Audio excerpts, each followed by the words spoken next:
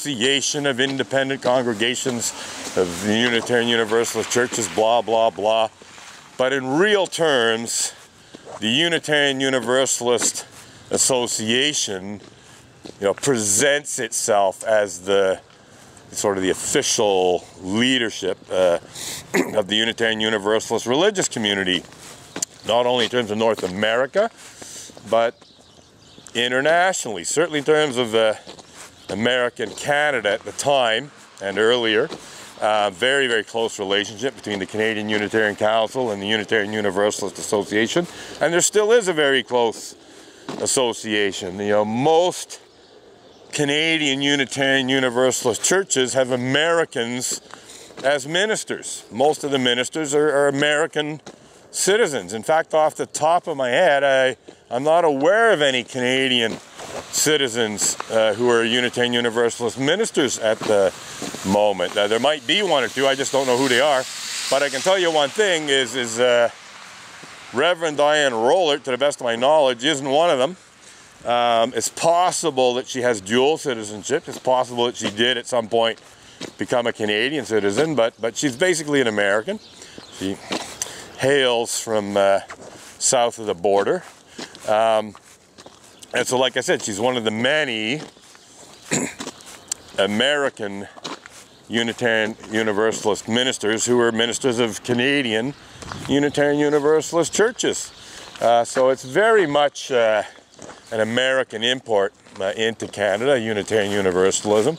There's only around 40 or so Unitarian Universalist congregations spread across Canada. There's 3 in Quebec, 2 in Montreal. There's this one, the Unitarian Church of Montreal, which was the first in Canada, I believe. I could be mistaken, but I think the Unitarian Church of Montreal, obviously not this building, which is very modern, was the first Unitarian church in Canada. Certainly one of the earliest. I believe it was established in Montreal in the 1840s, so quite a while ago.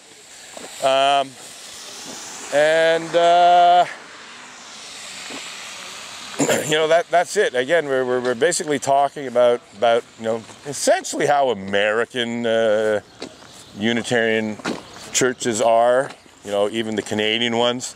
And again, closely affiliated. They did officially separate at some point in the 2000s. There was a time when the Canadian Unitarian Council was essentially a branch of the Unitarian Universalist Association.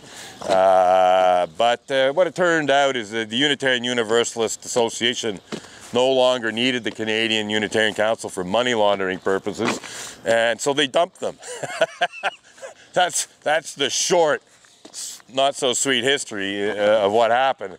That's basically the real reason why the Canadian Unitarian Council separated from the Unitarian Universalist Association, became independent, in quotation marks, from the Unitarian Universalist Association. That's what it comes down to. The Unitarian Universalist Association was using the Canadian Unitarian Council to launder money. Essentially what it came down to is there were some trusts that were bequeathed to the Unitarian Universalist Association, but that these trusts had clauses in them that essentially said that the money in them had to be spent on charitable purposes outside of the USA. So the whole purpose of these trusts, which were bequeathed to the Unitarian Universalist Association by people who died and left things to the UUA, they clearly stated that they were meant for charitable purposes outside of the USA. But the Unitarian Universalist Association, they wanted that money. So what did they do? They sent money from these trusts up to the Canadian Unitarian Council in the guise of donation to a foreign, charitable cause. And then after doing some fundraising, the Unitarian Universalist Association sent the money back to the UUA. So, classic case of money laundering there. So, that's that. Person who came out of the church earlier and has been sort of lingering is not David Rollert. I thought it was David Rollert, but apparently not. Somebody, a face I'm not familiar with. He was brushing the snow off of the black car there, and I did think it might be David Rollert, but turns out not to be, someone else. But yeah, he's been sort of lingering and keeping an eye on things, looking at the picket signs, and he definitely did come out of the church, so he's someone associated in one way or another with the Unitarian Church of Montreal. So anyhow, we'll just continue our little protest here. I'm not going to protest all that long today. It's nice to see the sun popping out from behind the clouds. It was a little cloudy earlier, but now we got blue sky above us and around us. You know, there was some blue sky earlier, but there was a fair bit of cloud, and the sun was behind the cloud for a good while, but it seems to have risen above it. So yeah, we'll just look at some of the freestanding picket signs here. Unitarian Universalist liars bear false witness against me. Well, they've been doing that from the very beginning of this dispute. You know, this dispute arises out of Reverend Ray Drennan and Frank Green and other Montreal Unitarians bearing false witness against me, slandering and libeling me.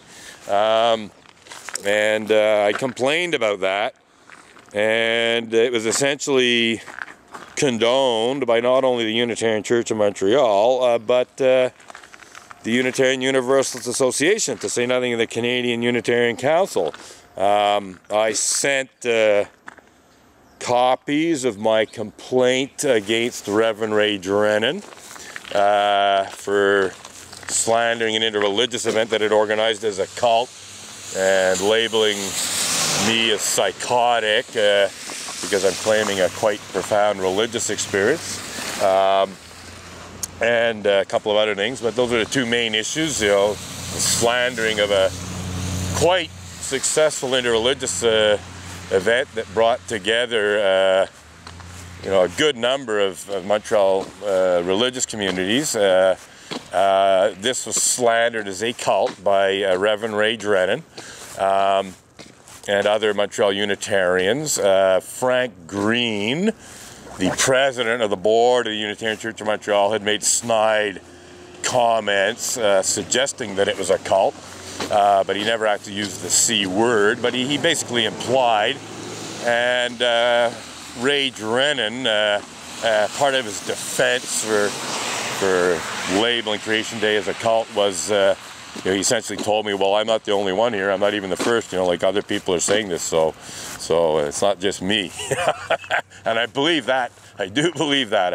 It's, you know, based on the fact that Reverend Ray Drennan wasn't even minister of the church when Frank Green first insinuated a link between Creation Day and dangerous cult. You know, I think that originated before Ray Drennan even showed up. But he, you know, in his capacity as minister, used that word in a quite intolerant and abusive manner.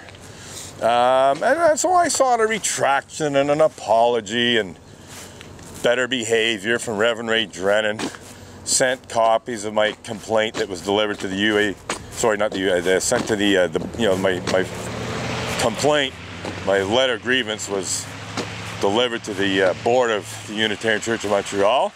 But I sent copies down to the president of the UUA at the time, Reverend Dr. John A. Burens, and I also sent copies to the Canadian Unitarian Council, whose president's name is escaping me at the moment. Might be Slattery or Slatery, but it could be another name. But in any case, the Canadian Unitarian Council and the Unitarian Universalist Association presidents each received copies of my complaint against Reverend Ray Drennan. And the whole idea is I just wanted them to oversee the situation, make sure that it was properly handled by the Unitarian Church of Montreal. Well, they did no such thing. The Canadian Unitarian Council brushed it off. They essentially claimed, well, it's not our problem, we can't really get involved in this due to the way the institutions are set up. So they didn't condone Reverend Ray Drennan's behavior. They didn't pretend, that his behavior was acceptable, but they essentially said, our hands are tied by the rules, we can't get involved here. But that's not quite what happened with the Unitarian Universalist Association. Reverend Dr. John Burens, I believe, got back to me, and what he did is he said that he had passed my complaint along into the hands of Reverend Diane Miller, who was the executive director of the Ministerial Fellowship Committee, if I'm not mistaken. In any case, Reverend Diane Miller was sort of the top person responsible for dealing with clergy misconduct issues. So he told me that he, passed it into her hands for her to deal with, which isn't exactly what I'd been seeking. And it was clear from the letter he sent to me, which was CC'd to Diane Miller, that he sort of was brushing off my complaint, sort of pretending that it didn't have any validity, And so, of course, some weeks or months later, the executive of the Ministerial Fellowship Committee got back to me. So this was Reverend Diane Miller and a few other Unitarian Universalist ministers who were the executive of the Ministerial Fellowship Committee, including one Douglas Morgan Strong. They essentially got back to me and they said that Reverend Ray Drennan's behavior, as I described it, these are their exact words, seemed to us to be within the appropriate guidelines of ministerial leadership. So they're essentially saying, yep, Reverend Ray Drennan's behavior, as I described it, and I can assure you I described it in a lot more detail in the letter of grievance, which went into issues beyond